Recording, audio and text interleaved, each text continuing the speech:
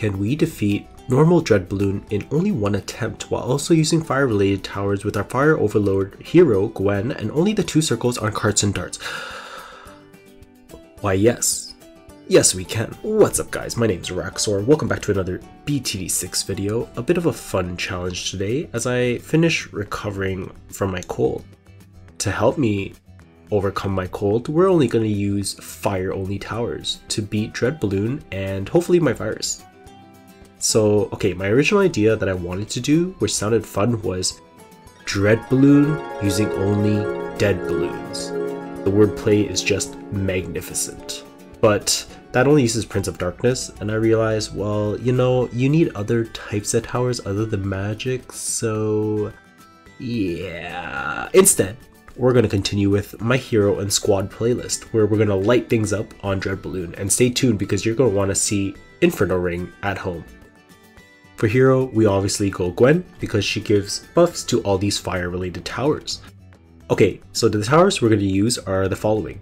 So we're going to use Wizard, Wizard Lord Phoenix, and I'll make Archmage and Prince of Darkness later when I need them. I mean, technically they also do fire damage because you can cross path them with the middle path, but I'm going to focus a little heavier on Wizard Lord Phoenix for now. Bottom path Mortar for Blue Incineration, and top path Tack for Inferno Ring. Any tier 4s that I get are extra, is just gravy. I will also allow for villages and farms just to help make this overall challenge a bit easier. Otherwise, let's jump right into it.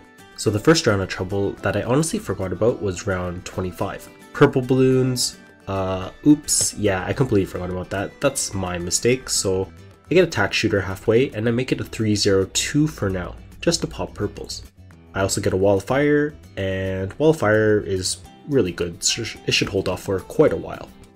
Eventually, I'll also get a mortar, and here's hoping we have enough damage overall. Again, not focusing super hard on farming, just enough to scrape by, just to afford things towards the end, no big deal. So the first tier is surprisingly decent. Dragon Breath's definitely doing its thing, as well as Signal Flare for now, while it's on the primary tier. Another thing you may have noticed is Dreadbloon is extremely slow, so it's always super easy to beat. Okay, now that Dreadbloon is out of range of my towers and primary layer is broken, I also get attack. I also don't upgrade it just yet at this moment because there's a lot of purples sneaking by. Once they finally pass, I will turn it into a Ring of Fire. A little later on, I sell one of my marketplaces and I get a few more attacks just to finish it off, as well as Summon Phoenix to help. Easy peasy. So nothing crazy. We farm back up to tier 2. The first 10 rounds, if you notice, are going quite slow, so I decide after a certain point just to get an Inferno Ring. This will help just nuke the boss. Especially because we went bottom path, the global balls of fire will do 1k damage instead of 750 per shot, so it'll just make super quick work of this while Dreadbloon is becoming a dead balloon. We get back up our farming, a Banana Central and a Wall Street, and just stick with a Central Market spam. Tier 3, things seem pretty fine. I do need a little more damage, and I'm pretty sure Dreadbloon will die. It's just a matter of beating primary and having Inferno Ring do damage. So I get up the cheaper of the Wizard Lord Phoenix or Blue Incineration, which is 52k or 40k respectively. One of the few times I will go pretty ham and micro this, but Bloonsin still does decent damage, especially like in the early game. So somewhere I also got a mid, I forget where, but you see it right there. But eventually we'll also get a Wizard Lord Phoenix. So we got all tier 5s, and that's good enough to light things on fire, and should make quick work of tier 3. I also get a homeland, and on round 91 it finally dies. Okay, not as quick as I mentioned, but good enough to beat it. You just need to beat the boss in 19 rounds. So tier 4 is where things start to get a little tricky. Actually, before we proceed, fire is great and all, but yeah, I really can't see anything. Let's lower the effects a little for now. I usually find you'll need a Paragon, even a degree 1 to make things super easy, or a bunch of strong tier 5s to kind of trivialize it. But as things move along, I realize that the rounds are starting to get pretty close to ending. As I mentioned, if you don't beat this in 19 rounds, then you're screwed. So by round 114, I just decide, you know what, I'll just beat it. So get my Archmage and my Prince of Darkness, sell my farms, don't need them anymore anyways, and we get a degree, 35 Wizard. And yeah, Wizard, oh my god, it literally just melts this. Purple Fire for the win. You know what would make Gwen super OP? If she gave buffs to Magus Perfectus. I think it's a pretty suitable buff for a hero. Probably never gonna happen, but just a thought. NK, take notes. Okay, so I have every category covered except Magic for the last tier 5 boss, so I'm actually not sure if I can beat Magic without another Paragon, but let's try. For now, it's time to make Inferno Ring at home.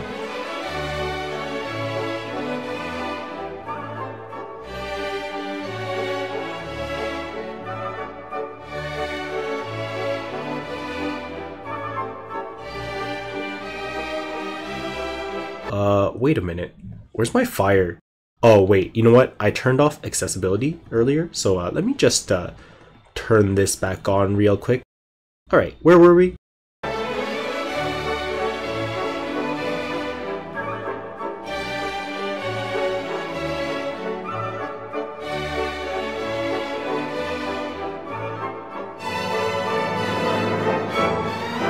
Look at it.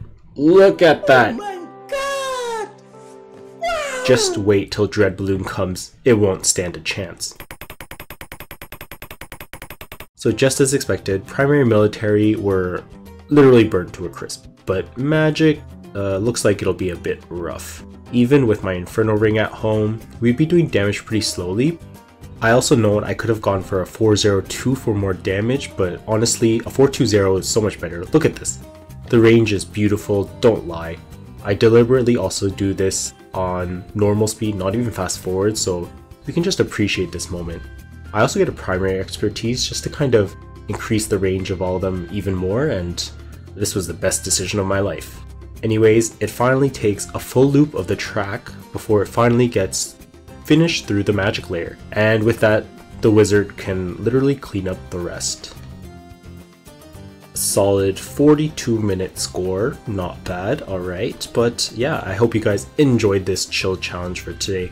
Don't forget to like and sub. Let me know if you have any suggestions for Elite Dreadbloon, because this map doesn't really have too many map restrictions. If I kind of use the 2 middle circles, actually I think it'll be pretty easy to defeat Elite, so if you guys have any other suggestions, let me know. As always, don't forget to like and sub, and I will see you all in the next video.